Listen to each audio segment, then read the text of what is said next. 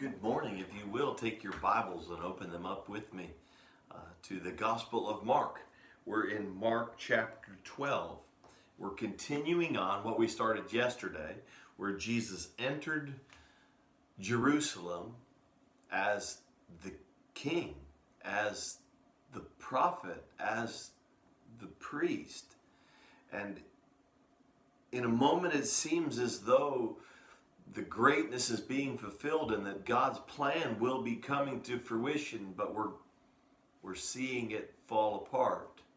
We see Jesus come into the temple and he does a divine inspection of what's going on in the temple and reveals that the temple is like the fig tree that Jesus has cursed.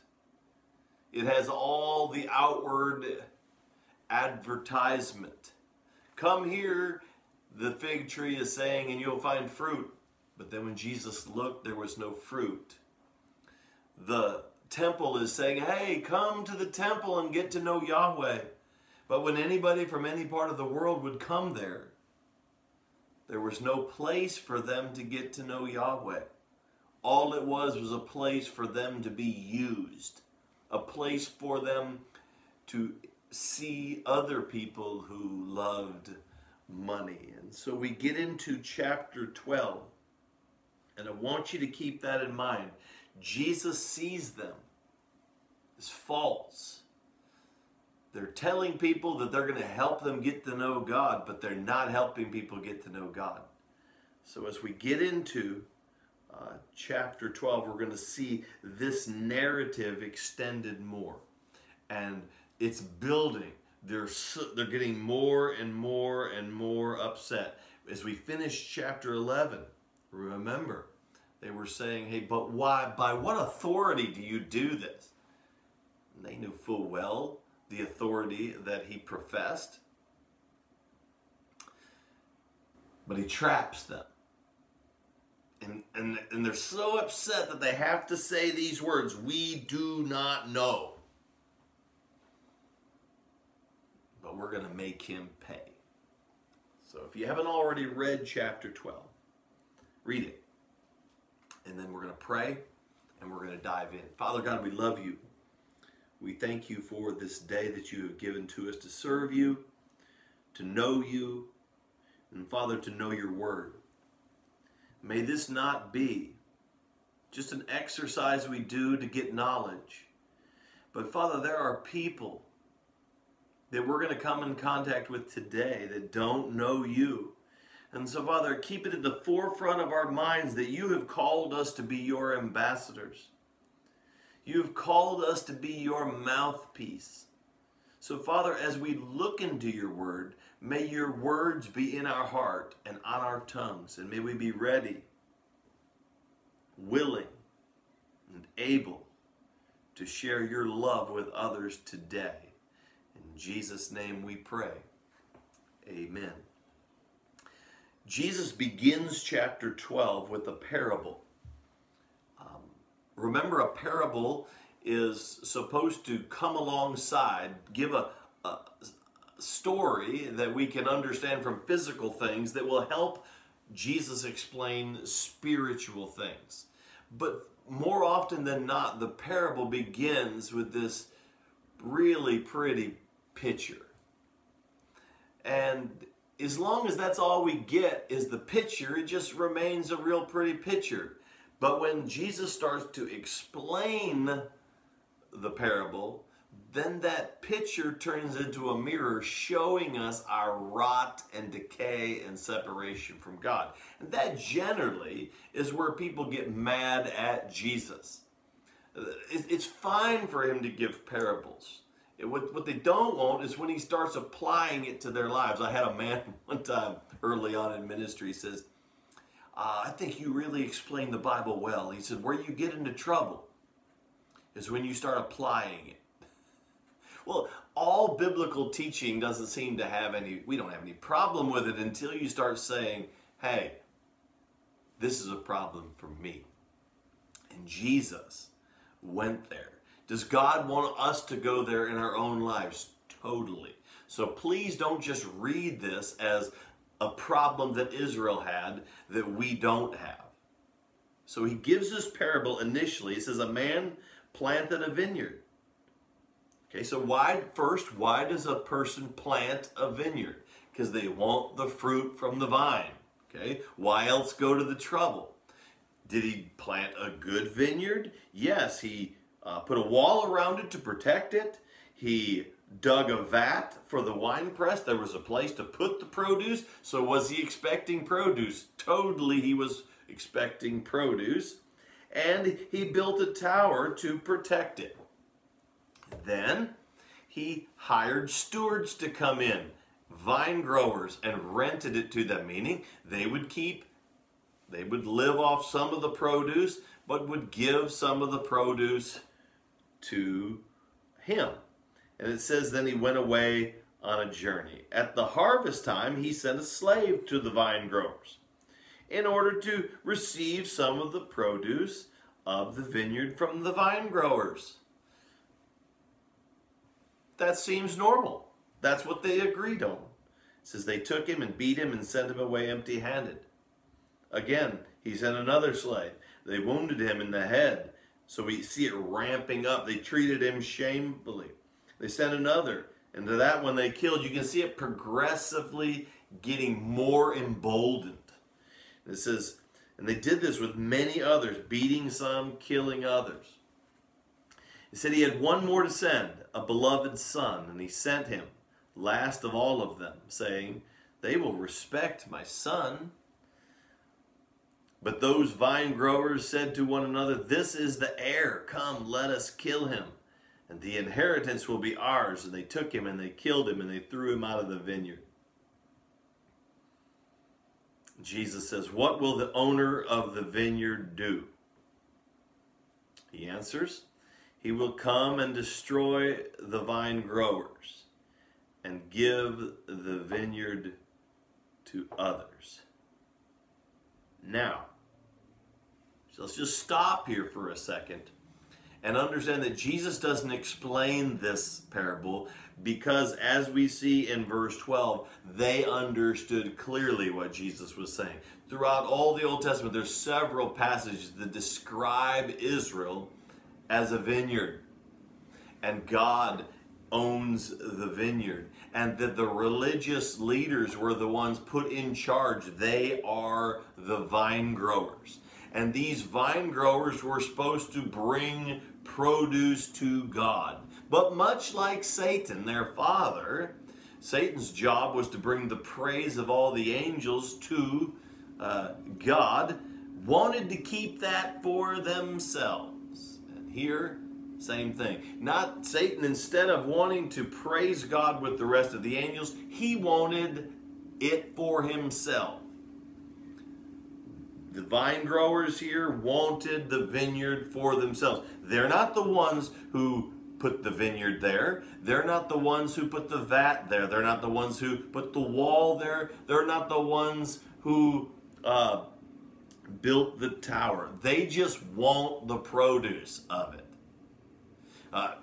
We could take that even for Israel or for the whole world. God created this. It's his. For his purpose, for his glory. Yet we want it for ourselves.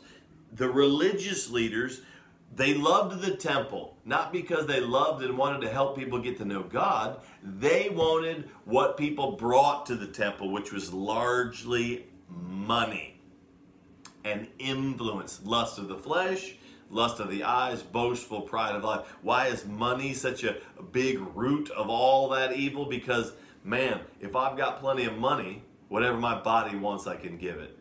Whatever my eye sees, I can get it. And people are nice to me because they want some of my money too.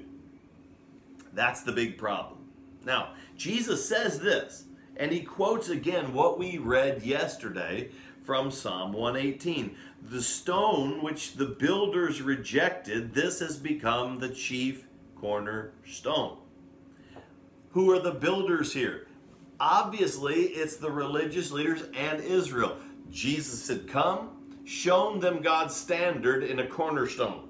A cornerstone was the beginning of a building foundation that was perfectly 90 degrees square. So then they could build the rest of the building off of that and know that it was square. Jesus came, showed us, this is my beloved Son, God the Father said, in whom I am well pleased. This is God's standard. And so Christ came to show us that, yet they didn't want to see it. They didn't want to hear it. They didn't want to examine themselves. It says, you rejected me, but I'm the standard. I'm the chief cornerstone. This came from the Lord and is marvelous in our eyes. So you get what he's saying. In the parable, the religious leaders are wanting Israel for themselves. They're not wanting to mediate between God and man. They're wanting to be God. Why? Because they're controlled by Satan. Everybody who's controlled by Satan wants to be God. They want control. Now, God sent to them slaves, it says. These are the prophets. And over time in Israel's history, they abused the prophets, abused them. It got worse and worse. Some they killed, some they just imprisoned and beat to death.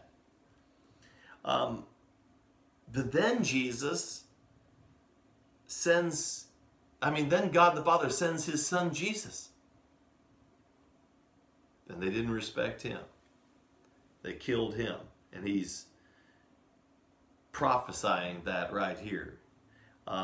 This quote about the cornerstone, I want you to go with me to 1 Peter chapter 2. Go to your right just a little bit. 1 Peter chapter 2. Peter, who is listening to this teaching that we're in Mark, later on reflecting on it, writes this. It says, therefore, verse 1, putting aside all malice and all deceit and hypocrisy and envy and all slander, like newborn babies, long for the pure milk of the word, so that you may grow in respect to salvation, if you've tasted the grace of the Lord. And coming to him as to a living stone, which has been rejected by men, but is choice and precious, where? In the sight of God. You also as living stones are being built up as a spiritual house for a holy priesthood. Now you and I are mediators. Will we mediate, or do we just want to be in control? Will we mediate between God and the lost world, or do we just want money from people? It says we're offering up spiritual sacrifices acceptable to God through Christ Jesus. What's that spiritual sacrifice? Our physical lives, our material possessions, all the temporal things that we have to further the eternal. It says, for this is contained in Scripture. Behold, I lay in Zion a choice stone, a precious cornerstone, and he who believes in him will not be disappointed. This precious value then is for you who believe. But for those who disbelieve, the stone which the builders rejected, this became the very cornerstone, and a stone of tripping, stumbling, and a rock of crushing or offense. Okay, so I either can submit to this, believe, or I can trip over it now and deal with it in belief, or I can disbelieve and that same stone will crush me. It says, for they stumble because they are disobedient to the word. And to this doom they were also appointed. But you are a chosen race, a royal priesthood, a holy nation, a people for God's own possession. This is the other that Jesus, I'm going to take away the vineyard and give it to another. He's giving it to you and me. We're not the new Israel, but we are the place where people can come and hear about how to be right with God. And it says, so that you may proclaim the excellency of him who has called you out of darkness into his marvelous light. For you were once not a people, but you now are the people of God. You have not received mercy, but now you have received mercy. Beloved, I urge you as aliens and strangers to abstain from fleshly lusts which wage war against the soul. Keep your behavior excellent among the Gentiles, so that in the thing in which they slander you as an evildoer, they may, because of your good deeds, as they observe them, glorify God in the day of visitation. God's going to come to them one day, and maybe something from your life God will use to reveal to them truth. Maybe something from my Remember CCR, my conviction, my confession, my repentance, God can use in the life of someone else. They may be degrading me. They may be abusing me now, but I'm going to be abused for the King.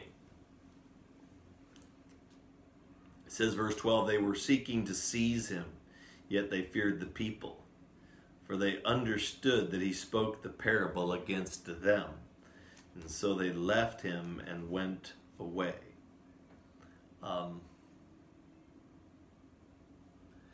Lots of leaves on the tree, but no fruit. I'm going to ask you again. Are there lots of leaves on your tree, but no fruit? You're a Christian. I'm a Christian. I'm a Christian, meaning you can come to me and find out how you can be right with God, but you never do that. He goes in and says, then they sent some of the Pharisees and the Herodians to him in order to trap him in a statement. In the next set of verses, we're going to have Sadducees. So let's talk a minute about that. We've got three contending factions. We've got the Sadducees, we've got the Herodians, and we've got the Pharisees. Now, these are all people who normally were opposed to each other, but they seem to be united against Jesus Christ. Why? Because all of them want power. All three groups want power and control. Yet power and control was given by God the Father to Jesus Christ the servant. So what Jesus has, they want. Now, the Sadducees, they got power from Rome, so they sided with Rome. The Herodians got power from Herod the king, so they were on board with whatever Herod wanted. The Pharisees received power and control from the law, from the Torah. So therefore, they held everybody to the account. But it's all, know that it's not that the Sadducees loved Rome. It's not that the Herodians loved Herod. It's not that the Pharisees loved the scriptures. Is that they received power from these entities, so they had to protect the entity. And when Jesus came along, he threatened all of it because he already has authority. He already has power from the greatest authority that there ever is, and that's his Father. In verse 14, it says, the Pharisees and the Herodians, which normally are against each other, they came and they said to him, Teacher, we know that you are truthful and defer to no one, for you are not partial in any way, but teach the way of God in truth. So they're blowing smoke at him, right? And it says, is it lawful to pay a poll tax to Caesar or not? So the Herodians would be against this. The Pharisees would be against this, yet Rome would be for it. So the Sadducees would be for it. So if the Pharisees and the Herodians are kind of agreed they're against this poll tax, so they're trying to trap Jesus. And it says, he, knowing their hypocrisy, knowing they're playing a game here, they're actors, they have got a mask on, but Jesus sees right through the mask. He says to them, why are you testing me? Haven't you noticed that it doesn't do any good to test me? But they're driven on. They hate him. Why do they hate him? He's taking what they love, their money and their power. And guess what? He's calling them out for what they really are. They feel like they love God, but he says you just love money and they can't stand it. He says, bring me a denarius to look at. A Roman coin. And they brought him. He says, whose image and inscription is this? And they said, it's Caesar's. And Jesus said to them simply, render to Caesar the things that are Caesar, and to God the things that are God. They were trying to trap him into an argument of either having to choose Israel or Rome.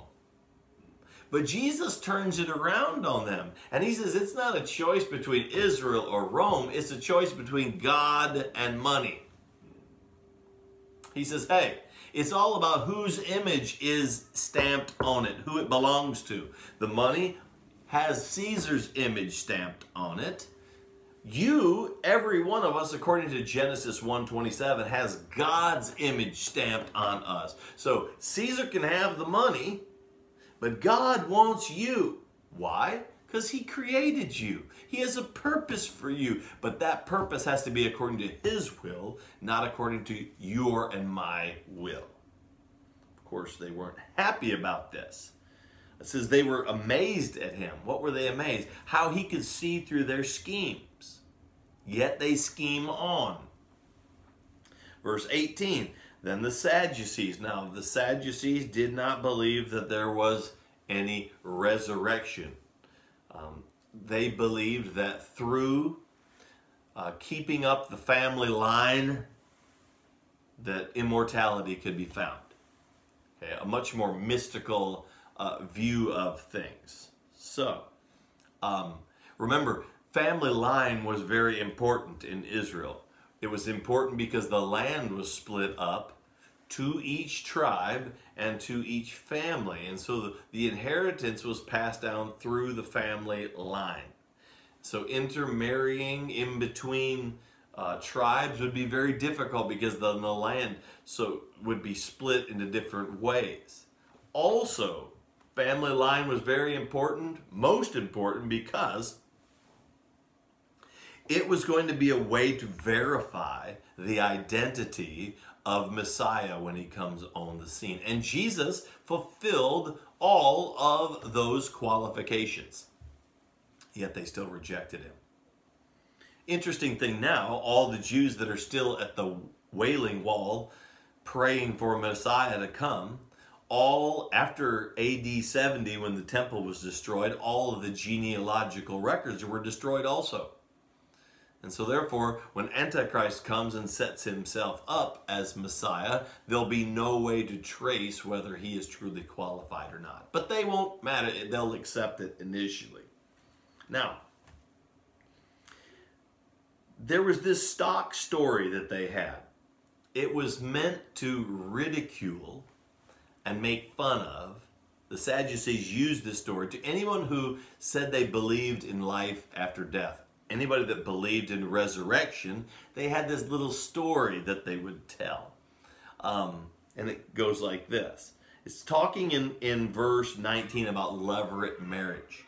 Levirate marriage is that if the oldest son dies, he's married and he dies and he never has any children, never has an heir, that the next brother would take the wife of the older brother and produce children to carry on the family line, to keep the land the way and the inheritance the way it was supposed to. It's called levirate marriage. And so it kind of goes like this, verse 20. There were 7 brothers that took a wife. One took a wife and died, leaving no children. The second married her, and it goes all on down to the last of all the women. All of them died. They were this one woman was married to all 7 brothers, and they never had any children. The question that in the resurrection, when they rise again, which one's wife will she be? For all 7 had married her. Now it's interesting, some of the problems here. They really see a wife not as a person that God would love, which he does, and they are. They saw her as more like property, which she is not, and God never meant to be. Jesus said to them, is this not the reason you are mistaken? He said, you're wrong. Your little story, I don't care how many times you say it, it's mistaken. And here's why. You've got two problems. You can kind of understand why they hate him so much. You've got two problems. You don't know the scriptures and you don't know the power of God. Those are kind of two big things when you're a religious leader and part of the Sanhedrin. You go all the way in town and everybody looks up to you because you know the scriptures and because you supposedly know the power of God, but they knew neither. Jesus goes on, he says, for when they rise from the dead, they neither marry or are given in marriage. Now, wait a minute. Know that what he says here is, the fact is that when you or I die, there is life after death. Everyone will live after physical death. Okay, so he just kind of screams on by that. It's not through family, it's through resurrection. He goes on, he says, when they rise from the dead, they are not going to be married or given in marriage, but are going to be like the angels in heaven. Okay? Period. When you get to heaven, my wife is not going to be my wife. I'm going to be part of the bride of Christ. It's going to be different. Three. Let's talk about three wrong assumptions here about resurrection. First, they believe that life eternally would be like life now. And clearly, Jesus is saying it's not identical. Second, people are not going to be married in heaven except to Jesus. Now, also, immortality is found in, it's not found by carrying on a family line, but is found in resurrection. And we know later on that this resurrection is in Jesus Christ. So, verse 26 says, but regarding the fact that the dead rise again. Okay, so the fact, okay, when Jesus is saying, now regarding the fact, something that they said was a lie, so Jesus is saying it's a fact. Have you not read in the book of Moses, in the passage about the burning bush, how God spoke to him saying, I am the God of Abraham, I am the God of Isaac, I am the God of Jacob. Now here's the thing. This was hundreds of years after Abraham, Isaac, and Jacob had already died. So, if God's saying they're dead and they're gone, then God would have said, I was the God of Abraham. I was the God of Isaac. I was the God of Jacob. But that's not what God said. He said, I am the God of Abraham. I am the God of Isaac. And I am the God of Jacob. So he says, verse 27, God is not the God of the dead, is he? No, but he's the God of the living. And he says, by the way, you're just dead wrong. Now, that had to have made the Sadducees very upset, and they're the ones who largely control the Sanhedrin, which will be the ones voting to put him to death. However, this kind of tickled the Pharisees a little bit because they did believe in the resurrection. So it was almost as if Jesus was siding with the Pharisees.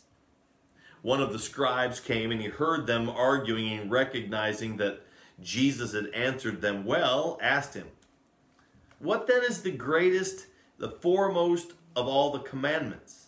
And Jesus described the Shema from Deuteronomy 6. Love the Lord your God with all your heart, with all your soul, with all your strength, and with all your mind, and the outcome will be that you love your neighbor as yourself. Remember, you can work backwards on this and see how to get to know God. How do I love God? It starts between my ears. I have to renew my mind with what God's word says, not my own understanding. I draw strength from what God's word says. I make choices, my soul, based on what God's word says, not what I think. And then my heart is the priorities that will come from that. So if you think about the mind being the input to the will or the soul, that I make choices. So I think things, then I make choices. And these choices produce an output, an outcome, or the priorities of my life. How do I get to know God? Through this process. What will be the outcome? What will be the heart of it? I will have a heart for God and a heart for other people. If I love my neighbor like I love myself, and I love God, I've surrendered my life to God, then I'm going to want nothing more than to share Christ with other people so that they can get right with God. And the scribe agrees with Jesus, says, hey, that's right on. That's exactly what I believe, he says. And he says, this is an interesting point, which is different than most of the religious leaders that Jesus had sparred with. Look what he says. He says, at the end of verse 33, he says, it's much more than all the burnt offerings and sacrifices. You can do all this stuff at the temple, okay? And here's getting back to the fig tree. This scribe is saying, we've got all these leaves at the temple. We've got the burnt offerings and the sacrifices. But it doesn't matter two hoots if the fruit of loving God and loving your neighbor isn't produced in there. So we have all these entrapments to say we love God, but if the fruit of loving our neighbor never comes out of this, then it's all a sham. And Jesus perks up. He says, hey, this is different than anybody else I've talked to. And I'm thinking maybe this is Joseph of Arimathea, or maybe this is Nicodemus. Somebody who we see later on comes to faith in Jesus Christ. Look what he says. He says, when Jesus saw that he had answered intelligently, he said to him, you are not far away from the kingdom of God. Now, the rich young ruler that we had in chapter 10, verse 17, he was close also, but he walked away. But this particular scribe is understanding. He's not trying to manipulate Jesus like all of the rest of the scribes and the Pharisees and the Sadducees and the Herodians. There's something different going on here, and Jesus knows it, and he tells him. I love this about Jesus. He doesn't hate them. He doesn't hate the scribes or the Pharisees or the Sadducees. He's trying to show them truth in hopes that they would surrender control of their lives. Now, we get into this, and Jesus began to say, he taught in the temple. How is it that the scribes say that the Christ is the son of David? Now, this scribe that he's just talked to, he says, you're close. So he says, let's ask you another question. You scribes teach that Messiah is the son of David. And if that's true, how come David says,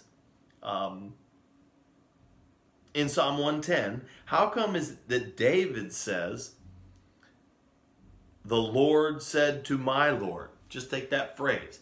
Those two lords are not the same Hebrew word. It would be kind of like this. Yahweh said to my Adonai. Okay? Yahweh is the covenant name for God that they were never to speak because they didn't want to speak God's name in vain and break the third commandment. So here, Yahweh is used. The second word, Lord, is Adonai, which means master or Lord. Okay? So, the first one is Yahweh, the covenant name for God. They used Lord because they didn't want to use in a wrong way the covenant name of God. They would use the letters for Yahweh and use the vowels for Adonai, which would make up a word that wasn't really a word called Yehovah or Jehovah, what we say. Jehovah is not a Hebrew word, it's a made-up word. Using the word Yahweh and the vowels from Adonai mixed together so that they would not use God's name in vain. So he's saying here, he's asking the scribes, you say that Jesus is going to be the descendant of David, which would mean David would be on a higher level than his descendants. So if that's true, how come in this passage in Psalm 110 that is definitely, they would say, speaking about Messiah, how come it says that David is calling Messiah Lord? He's saying Messiah is higher than him.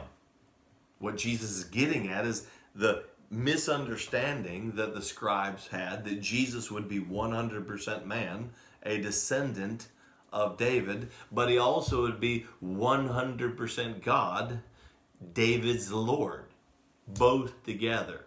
And what Jesus is helping, this scribe has seen some light and is processing it. And what do we see? Jesus giving him more light. David himself calls him Lord. So in what sense is he David's son? And then it never answers that. But it says the large crowd enjoyed listening to him.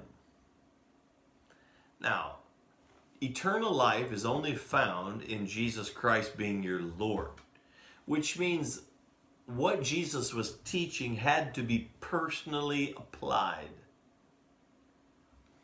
And when it's personally applied initially, sometimes we respond with anger. But it has to be personally applied. Just coming and hearing Jesus and going, wow, that's a beautiful talk that he gave today, was of no eternal value. We move into this last section where Jesus, it says, in his teaching, he was saying, beware of the scribes who, so get it. He just got talking to a scribe, and then do you believe, did the scribe believe that he's 100% God and 100% man? And clearly they did not, so he's confronting them with that. And this says, hey, you like to walk around in these long robes. You love respectful greetings, chief seats, places of honor. But yet, what? It says, you say you love God, and people should respect you because you love God with all your heart, with all your soul, with all your heart. But yet, you don't love your neighbor. They would describe, it says here, you who devour widows' houses. The religious leaders believed that if your husband died, you were cursed. You were cursed. You're a wicked, nasty sinner. You're about the same as the prostitute. You're about the same as the tax collector. You're about the same as the person who can't see or hear or has leprosy. So, if we can manipulate you and take your property, we're going to do it. They didn't care anything about the widows. Matter of fact, they thought it was loving for them to abuse them because they're wicked sinners. And they're right. The widow was a wicked sinner. However, their wrong assumption was that they were not wicked sinners. And he goes on. He says, and for appearance sake, offer long prayers. They have all the leaves, but no fruit.